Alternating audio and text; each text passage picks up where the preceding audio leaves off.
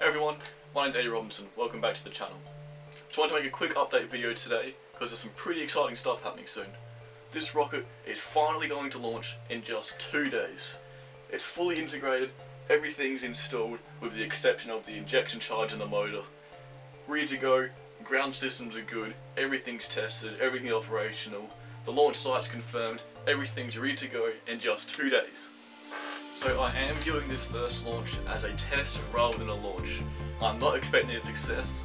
I'm no engineer, I'm not a control systems engineer, aerospace engineer. This is all just a test to see what works, what doesn't, what I need to fix, add, maybe even remove. And then from there I'll be able to continue with the project and keep working to try to get this thing to eventually work.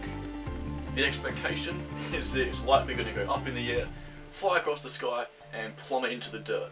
But when that happens, I can assure you I'll be calling it a successful test and I'll be cheering. I started this project almost exactly 1 year ago. On the 4th of October last year, I made the decision to start this project to try to make a model rocket as overkill as possible. So around that time, I started to get plans to make more than just a cardboard rocket with some fancy electronics, and I decided to go carbon fibre, make a crazy launch pad, crazy controller, all that stuff. I quickly announced my plans to everyone that I knew and all over social media and made the initial investment to get started. It was at this stage that I knew there was no turning back and I had to do the project. So from that stage onwards, I'd get home from school, I'd get my homework done as quick as I could and I'd be working until later nights to get things done. On weekends, I'd either be at work trying to fund the rocket or I'd be at home pulling consistent 12 to 14 hour days. But it's all paid off.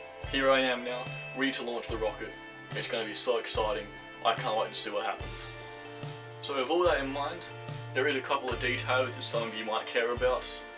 The rocket's dry mass is about 930 grams, so it's quite heavy, but that's mainly because of the carbon fibre construction. It is real carbon fibre, which is about 100 grams heavier than the cardboard equivalent. The motor for the first launch is an Aerotech F27, which is certainly not ideal for the job. It has a very short burn time of about 2 seconds and a high thrust 27 newtons on average. When the rocket ignites, it's going to go pretty quick, it'll go up pretty quick.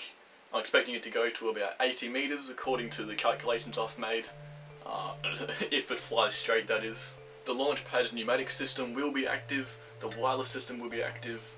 This is all just as much of a test of the ground systems as what it is of the rocket systems.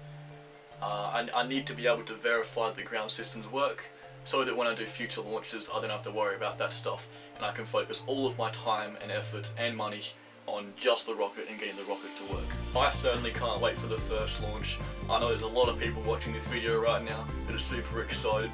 Just 2 days, this thing's going to shoot off the pad and plummet into the dirt. But it's going to be really cool to watch. I can't wait. To be the first one to see the video come out about this launch, make sure you subscribe and turn on notifications. If you want to see constant updates, then I'll be putting a lot of updates on Twitter throughout the next couple of days, and while I'm at the launch site, I'll probably even post an early video of the launch on Twitter.